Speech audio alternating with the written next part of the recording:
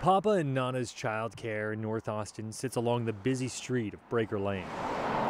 On Monday morning, Austin police said 2 toddlers were found running down the street after being left alone at the daycare. I would say that a lot of them seem unsupervised, like they're just running around. Patty lives right next door. She says she can see the kids from her backyard.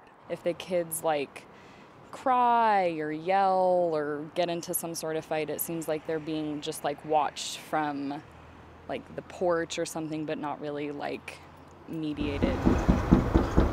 We tried reaching out to the daycare for comment, but no one answered the door or our calls. But parent Barima Mohammed said the woman who left the gate open doesn't work there anymore. I got the report every single day from my son. That's what I believe. I don't my son is happy, I'm happy too. So you think this was just a fluke of one time? Yeah, that's something happened, that's what I believe. Compliance history from State Health and Human Services shows the daycare was cited for 20 deficiencies over 9 inspections in the past 3 years.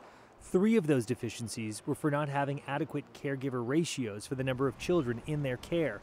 The Department of Family Protective Services is now investigating.